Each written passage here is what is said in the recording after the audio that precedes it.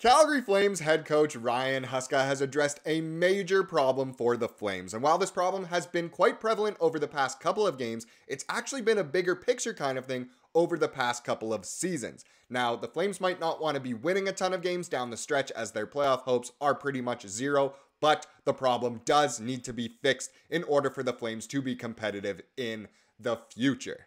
Welcome to Flames Digest. I'm Mark Griffith. If you're new around here, you love the Flames, make sure you subscribe because right around 83% of the people watching are not subscribed. So if you want to stay up to date on all the latest news, updates, reports, and rumors revolving around the Calgary Flames, then make sure you join the fastest growing community of Flames fans on the internet. We are on the road to 1,500 subs. We're so close to it, so feel free to come join the Flames Digest family. But like I said, today's video revolves around kind of some issues that the Flames have had over the past couple of seasons, and Ryan Huska's getting a little bit, he wants to address it as the head coach. He's in a position of power. So let's look at Huska addresses a problem for the Flames. Now, I haven't totally spoiled it yet, but the problem is kind of revolving around these close games the Flames get in and not being able to finish. Now, I know for the current place the Flames are in their rebuild, retool, reshape, is that they're not going to make the playoffs. Winning does not matter at this point, but it's still nice to get,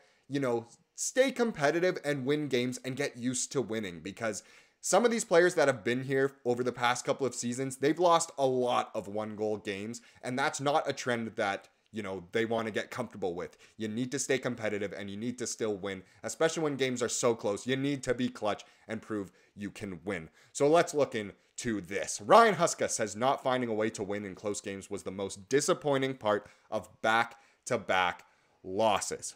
Now, the Flames did just lose back-to-back games, and a lot of people are fine with that. Obviously they want to see the Flames win. It's always fun to see your favorite team win and stay competitive. You want to support a team that always wants to win, of course.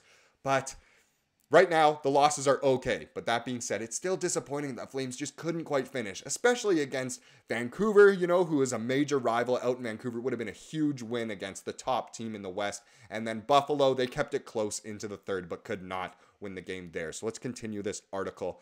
Similar for me as it was in Vancouver. You're in close games, you have to find a way to win, Huska said. I guess that's what I'm disappointed about. It's 1-1 with 10 minutes left in the third. You want to find a way to win those games. Of course he'd be disappointed with this. Every coach wants their team to win. Even organizations that haven't outright said it but are committed to a tank mode, not that I'm saying the Flames are, but organizations in general that do that, who's the first person that gets chopped? It's always the head coach. So the coach always wants to win. Of course he's disappointed with these losses. I think Huska's job is safe going into next year. I know Flames fans always call for the head of the head coach. Well, look at that, head of the head coach. And the Flames have hired and fired so many coaches over the past decade, 15 years or so, we could say. But I think Huska's job is safe here. And of course he should be disappointed with these losses because these were winnable games for sure for the Flames. Again, doesn't matter too much if they win them in terms of standings. In fact, a lot of people want the Flames to remain in the bottom 10 just to have a shot at maybe a top 5 pick and absolutely a top 10 pick for sure, which I completely understand as well. I'm more on the side of I want to see the Flames win no matter what. But you know what? Of course, Huska would be disappointed with these, and I'm sure the problem will be addressed. Good teams execute even when they're being outchanced in the worst of ways, and as of now, the Flames are not that team.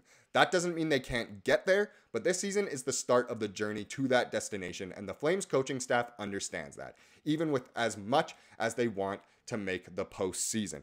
Now, this, of course, has to throw in if, the players want to make the playoffs so bad, the organization wants to be in the playoffs, but they know that's not going to happen. That's not happening this year. There's a chance it could happen next year, but there's also a chance the Flames could be even more of a retooling, reshape, rebuild mode next season, and they might be even further down in the standings and get an even higher pick. But you know what? The Flames, I think they will address the problem because last season, let's talk about last season for a second here. The Flames probably should have made the playoffs in at least a wild card spot last year, but they were absolutely addicted to the Daryl Sutter point, the extra point out of regulation and overtime or the shootout. I actually found an old little stat here. So this is from last season. On the losing side of 31 goal games, including an NHL leading 17 in overtime or a shootout, the Flames ended up 2 points out of a playoff spot. Here's a quote from Toffoli back when he was a Flame. I know a lot of people miss him. If you look at the overtime and shootout losses first, if we could win half those games, we'd still be playing. Flames forward Tyler Toffoli said. I don't remember when this was from. It definitely makes it worse. That needs to be addressed big time. This season, obviously, they haven't lost as many games in overtime and in the shootout. I mean, it's the Daryl Sutter point after all, and he's no longer the coach. But the one-goal games themselves still need to be addressed because the Flames aren't even getting a point out of these games recently against Vancouver, against Buffalo. And I know the points don't matter a ton as we wind down the season and know we're not going to make the playoffs. But again, it's so important to make sure you stay competitive and to build a winning culture. Even if you know you're not going to be in the playoffs, it's so important for the players to get used to, addicted to winning, right? Look at the guys who came over last offseason, not this most recent one, the one before. Huberdeau, Weegar, Kadri.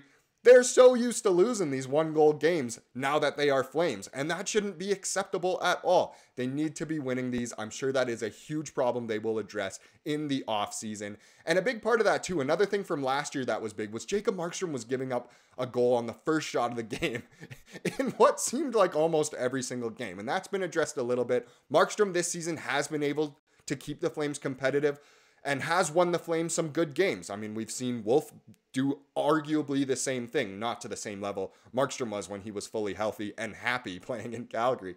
But I think it's very good that they have these goalies that can keep them in games, but not quite clutch enough. They are doing everything they can, but not quite clutch enough to win those one-goal games. So they need certain scores to step up in order to win those one-goal games. Look at a guy like Mangiapane, so cold right now. It would be nice if Kuzmenko could get going. It was nice when Sharkey was hot, but, you know, if Sharangovich can get it going, again, the Flames could be even more competitive and get this going. But either way, I'm glad Huska is addressing this problem, and I really hope it does get fixed, even if the Flames are still in a retool rebuild next season. Now, let's look into tonight's game.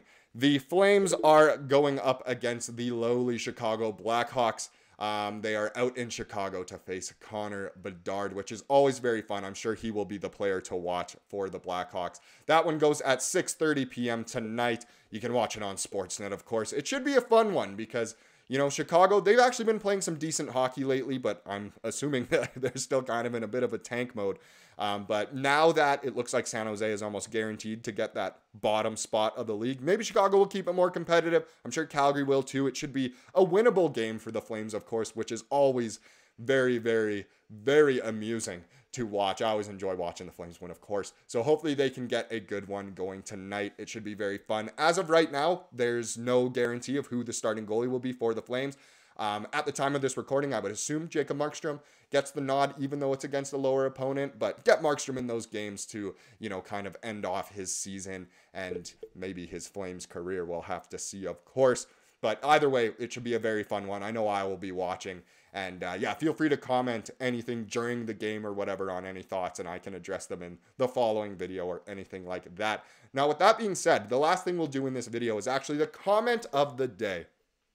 So on some of the other Digest Media channels, they have been doing a comment of the day towards the end of the video for quite a while now, actually. And, you know, I thought Flames Digest, it would be a great place to implement that as well. So from now on, there will be a comment of the day on each video. We might get a more special graphic going than just the chapter bar there.